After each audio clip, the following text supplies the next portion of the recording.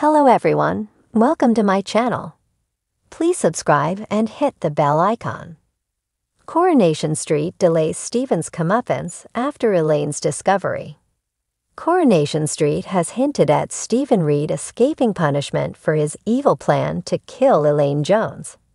Elaine had a narrow escape this week as she realized Stephen was lying to her, just before he planned to stage an unfortunate accident on their planned trip to the Peak District.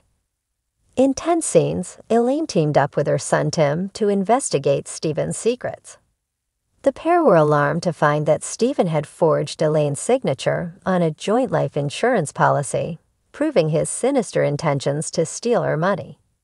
Before Stephen could face any legal consequences, he was rushed to hospital and into surgery after hitting his head in a scuffle with Tim. Well, viewers will have to tune in this Friday, July 21, to see exactly what happens in the aftermath. It seems that a lack of concrete evidence of Stephen's sinister plan could prevent his downfall from happening just yet. Spoiler pictures show Stephen still at large and still in his family's good graces, although it's clear there's no going back for his relationship with Elaine.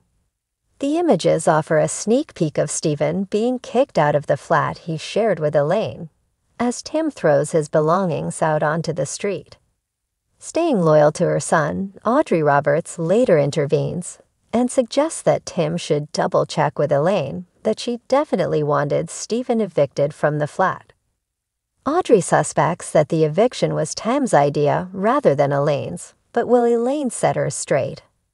And will the Platts ever see his true nature? Well, Elaine now knows to stay well away from Stephen. Future episodes will see him set his sights back onto Jenny Connor.